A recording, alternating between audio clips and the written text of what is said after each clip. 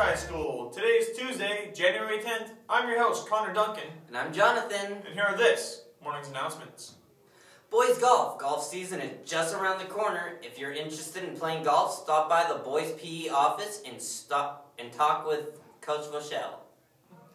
Tennis tryouts are this Wednesday after school at the tennis courts. Go see Coach Fairchild for more information. Fairchild.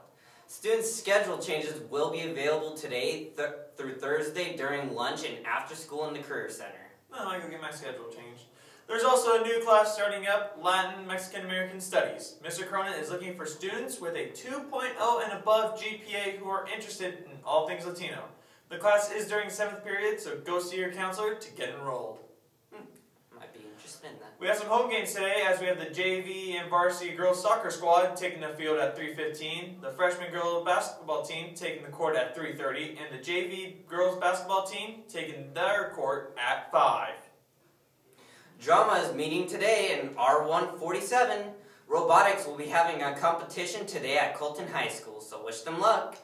And robotics will have no meeting today due to the competition. Well, that's all we have time for today. We'll be back tomorrow with a lot more good information. Stay classy, Heritage.